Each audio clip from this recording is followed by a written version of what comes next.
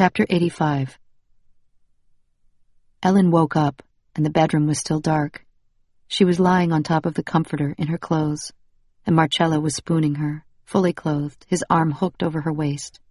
The bedside clock glowed 3:46 a.m., and she waited for sleep to return. But it was as if a switch had been thrown in her brain.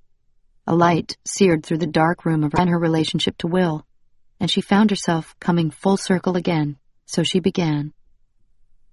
Last week, I was asked to write a story about what it feels like to lose a child.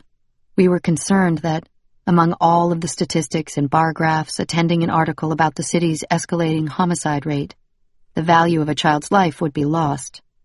So, I set out to interview women who had lost children. I spoke with Letitia Williams, whose 8-year-old son, Latif, was killed by stray bullets, a victim of violence between two gangs. I also spoke with Susan Suleiman, a Bryn Mawr mother, whose 2 children were abducted by their father several years ago.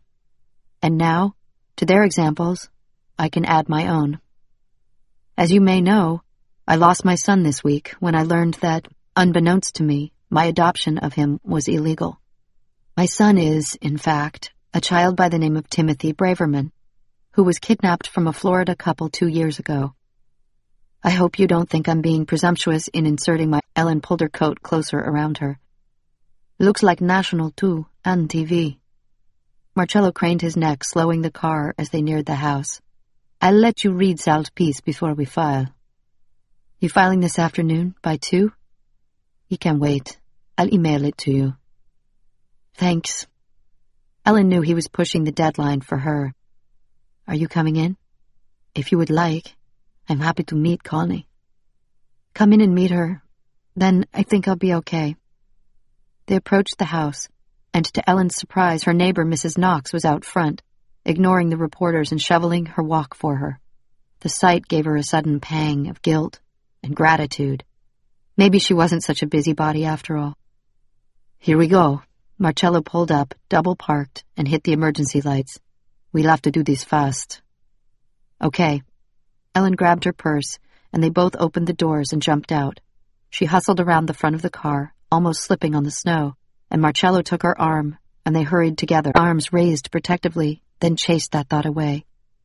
Across the room near the back door lay another island of blood, smaller but just as nauseating, where more must have fallen.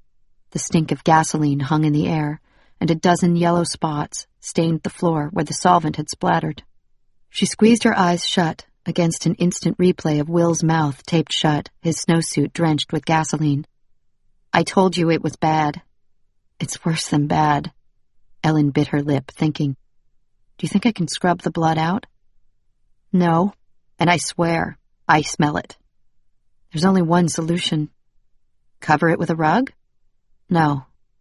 Ellen crossed to the window and opened it, then fumbled around for the metal slides and threw open the storm windows, letting in a blast of fresh, snowy air that somehow felt cleansing. I'm going to rip up the whole damn floor. You mean do it yourself? Connie smiled, surprised. Sure. How hard can it be? It's just destruction. Any idiot can destroy something. Ellen went to the base cabinet, found her orange plastic toolbox, and set it out on top of the stove, trying not to notice that one burner was missing. She opened the toolbox and took out her hammer. I'm no contractor, but the sharp end looks like it could do the trick. If I start now, I can get it done by tonight. You want to do it now? Why not? One way or the other, this floor is getting thrown away. I don't want it in my house another minute. Ellen took a gulp of fresh air, wielded the hammer, and bent down over one of the gasoline stains. She raised the hammer high over her head and brought its sharp end down with all her might. Crack! The edge of the hammer splintered the wood, but unfortunately embedded itself there. Oops. Ellen yanked on the handle of the hammer, and its head came free, splintering the wood. Looks like it works, but at this rate, I'll be finished by next year. I have a better idea. Connie stepped around her, opened the door to the basement, and went downstairs, and by the time she returned, After Connie had gone home, Ellen piled the last of the broken floorboards on her back porch, because reporters were still camped out front. She stepped back inside the kitchen, shut the door against the cold, and closed the window, breathing in deeply. The gasoline smell was gone, but the subfloor was a mess. Removing the top boards had only exposed the older floor beneath, and she hadn't been able to pull out all the nails. They popped up here and there, making an obstacle course for Oreo Figaro, who walked gingerly to his food dish. Ellen crossed to the refrigerator, careful not to step on a nail or a cat, and opened the door. She was about to reach for a bottle of water when her hand stopped in midair. Staring her in the face was the Pyrex bowl of lime-green Jell-O, with a shiny cavern dug in the middle. "It's good, Mommy." She grabbed the water bottle and slammed the door closed, determined to get through the rest of the day. The house had fallen quiet, a hollow echo of how she felt. She checked the clock on the wall, 2:25. Odd that Marcello hadn't called, and she had yet to call her father. She left the room with the water, twisted off the cap, and took a slug, then went into the living room, hearing only the sound of her footsteps on the floor. She found her purse and dug inside for her BlackBerry, but it wasn't there. She must have dropped it in Marcello's car. She looked up, aggravated, and through the windows she could see a commotion on the sidewalk. Reporters and photographers clustered around a taxi pulling up in front of the house, and in the next second, emerging from the crowd, was her father. "Dad?" Ellen ran to the door as he waved off the press, taking the arm of an attractive woman in a chic white wool coat, probably his new wife, whose name Ellen had almost forgotten. "Honey, what the hell?" her father asked, stepping inside, his hazel eyes round with disbelief. He stamped snow from his loafers. "This is crazy." "I know, it's awful." Ellen introduced herself and extended her hand to his wife. "Barbara, right?" "Hello, Ellen." "Me." "I have a lawyer, Dad. He says what they're doing is legal." "Then you didn't get yourself a good enough mouthpiece." Her father jabbed his finger toward her chest, but Barbara put her hand on his jacket sleeve. "Dawn, don't yell at her. We talked about this. You know what she's been through." "But they can't take him away." Her father threw up his hands, his expression caught between bewilderment and pain.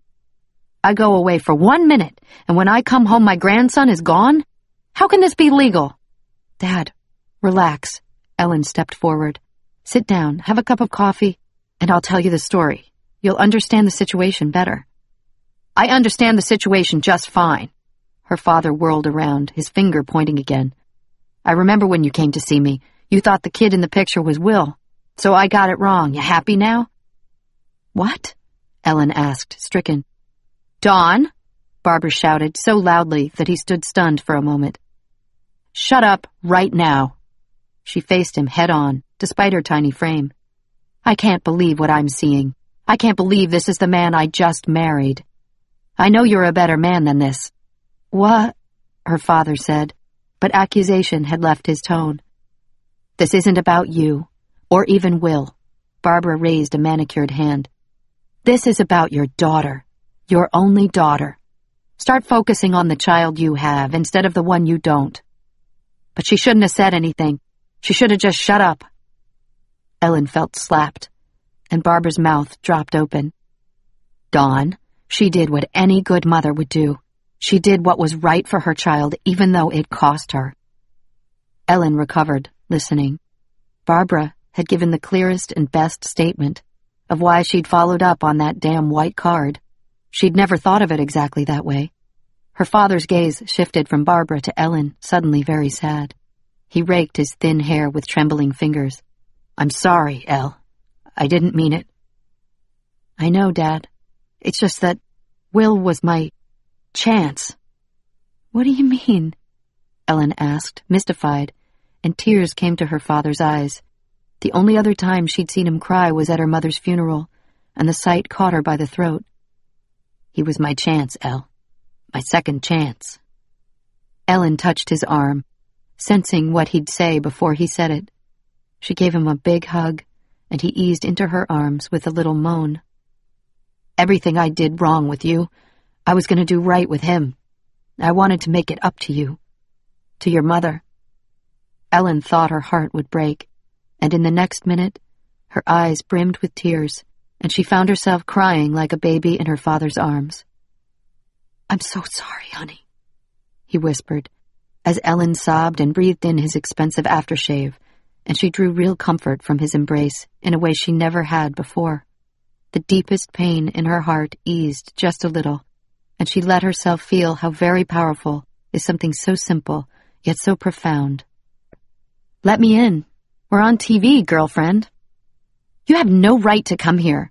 Sarah tried to shut the front door, but Ellen straight-armed it open. "Thanks, don't mind if I do."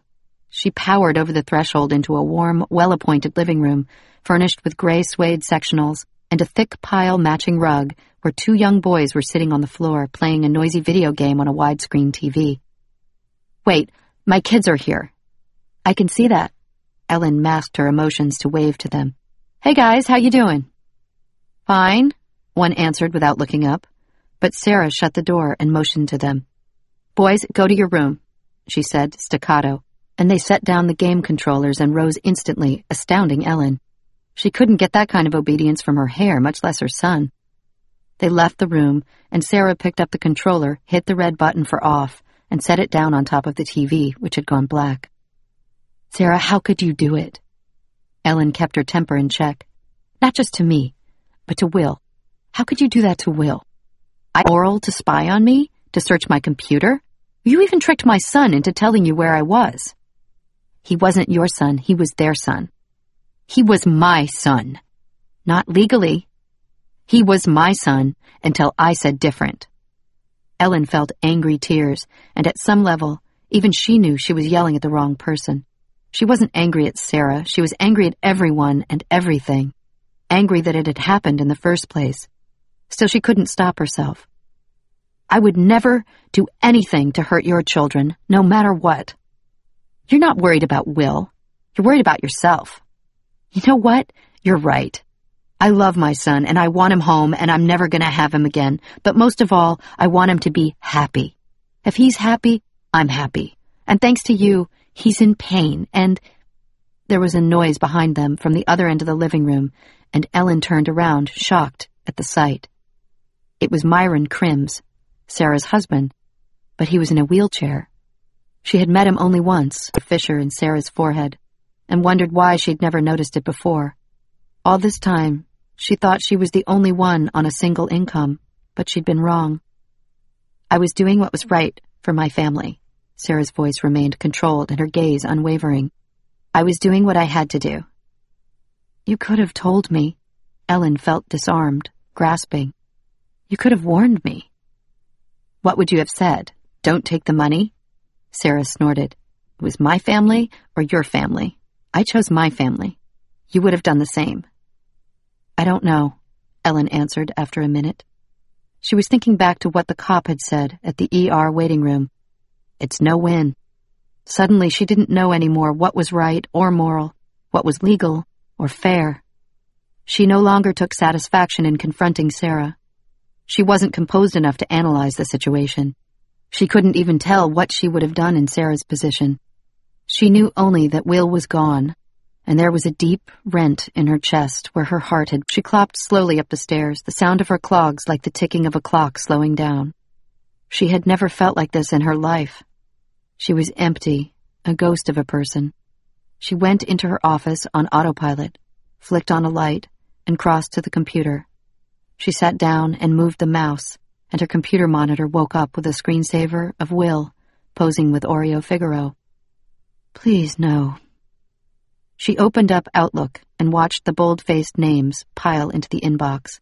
She waited for Marcello's email to load and braced herself to read the article. But Marcello's wasn't the email that caught her eye. She moved the mouse, clicked on another email, and opened it, reading quickly. And then she screamed. And when she stopped screaming, she reached for the phone. Chapter 92. Ellen shot up like a rocket, sending her desk chair rolling back across the floor, and ran to the door, then tore down the stairs. Clop, clop, clop, clop, like a racehorse, passing the thick gold seal of the FBI, the framed picture of the President and the Attorney General, the 10 most wanted posters, and whatever else was hanging on the off-white walls. She followed Special Agent Orr down the glistening hallway and reached a wooden door with a plaque that read Conference Room. Special Agent Orr twisted the knob. "Here you go, Miss Gleeson," he said, admitting her, then leaving. Ellen stepped inside, getting her bearings. She had driven the farthest to get here, so they were all already in place. Special Agent Manning stood up at the head of the table, and on the near side, Ron Halpern stood up too, with an uncertain smile. He was dressed in a tux from a benefit dinner, and Ellen shook his hand. "Sorry to disrupt your night, gentlemen," she said, sitting down next to Ron. She nodded at Special Agent Manning, who retook his seat at the head of the table. "Thank you, too, Special Agent. It's my job." His smile was only polite, and he was dressed casually with a blue FBI windbreaker over a light Oxford shirt. Behind him was a large smoked glass window that overlooked the snowy city. Will took off after his friend Brett, and Ellen's father came over, his eyes glittering with mischief. "I'll take that weapon, my lady." "What for?" Ellen handed it over. "Is writing stories about women." Everyone notices that your books are set in Philadelphia. Tell me what you love about Philadelphia. Well, I always want to keep it real. That's really my touchstone. And I've lived in Philadelphia all my life. I've never really, if there weren't a book tour, I would never, go anywhere. Although that's sad. I mean, I would like to, but I think I'm very rooted here. And it enables me to write about characters who have a different relationship to their roots. I think Philadelphia is a backdrop, but the books I don't think are about Philadelphia. I think because I find what happens in Happily at this point, I get lots of email from readers, which I answer. And if you write about something with specificity, whatever it is, the minutia of your day or a city, then what happens is people extrapolate that specific to the general, and they go, that's just like the flats in Cleveland. That's just like this area, Boston. You know, there are parts of London like that, and parts of Amsterdam too.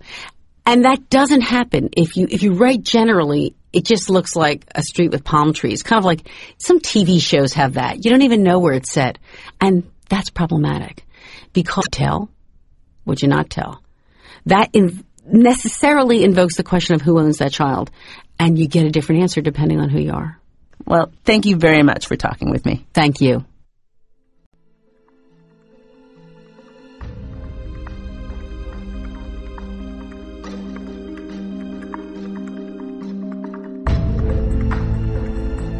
We hope you've enjoyed Look Again, a Macmillan audiobook published by St. Martin's Press.